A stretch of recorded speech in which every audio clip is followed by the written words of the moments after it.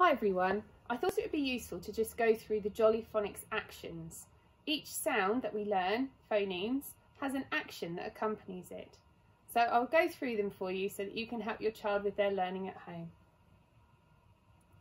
The letter S makes the S sound and we make a snake. The letter A makes the A sound. We tickle our arms like ants. The letter T makes the T sound. We pretend we're watching a tennis game. The letter P makes the P sound. We pretend we're puffing out some candles. The letter I makes the I sound. We itch our face. The letter N makes the sound and we pretend we're an aeroplane coming into land. The letter M makes the sound. We rub our tummies. The letter D makes the D sound. We pretend we're playing our drum. The letter G makes the G sound. And we move our hand as though it's water gurgling down the drain. The letter O makes the O sound. And we move our finger up and down, pretending to flick a switch on and off. The letter C makes the K sound. The letter K also makes the K sound. As they are both the same sound, they have the same action, which is like some castanets.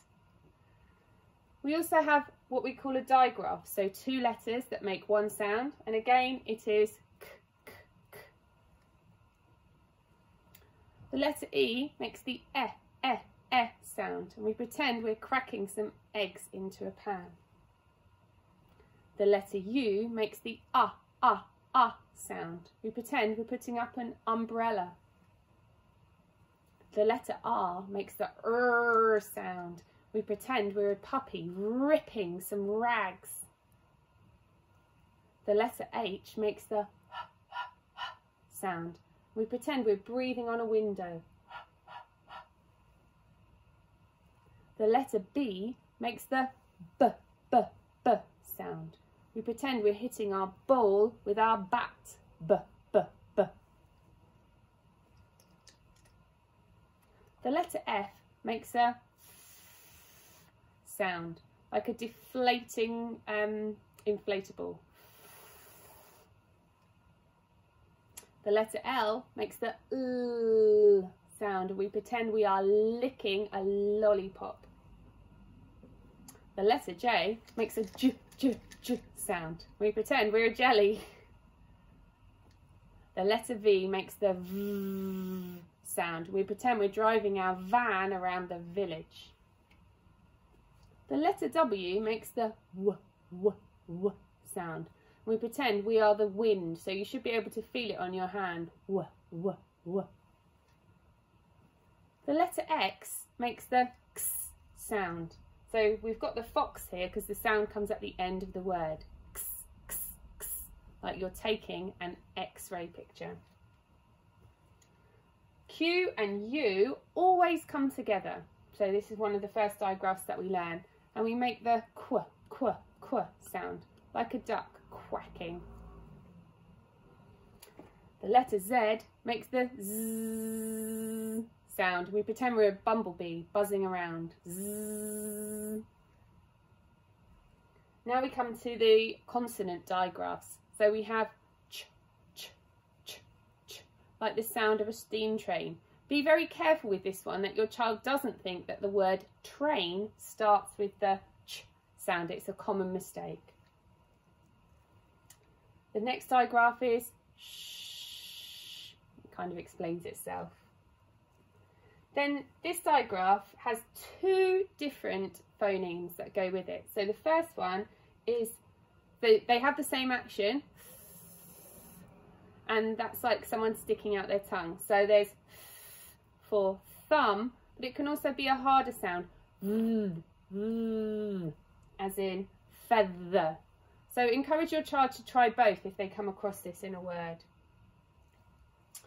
The next one is the NG. Mm. You pretend you're a strong man in the circus lifting a weight. Mm. Now we move on to the consonant digraphs. So this one is A, and you cup your ear and pretend to be listening. A. E. You have your hands on top of your head like donkey ears. E. O. So O, we're very surprised. Your hand goes here. O. Now, again, this is a digraph which can have two different phonemes. So the first one is oo, and the second one is So oo as in poo, or as in book. So we do this oo, as though we're a cuckoo. Oo. And again, it's one that you need to encourage your child to try both and see which one works when they're reading. Now we move on to these next ones. Ah, like you're at the dentist. Ah. Or. So the other part, we had the E for the double E, and this is or. So this is why we have the donkey ears. E, or.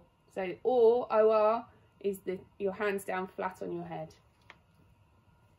Now this trigraph is I. So we do a salute like aye, Captain, I. So you pretend your hands are a mixer. Ow.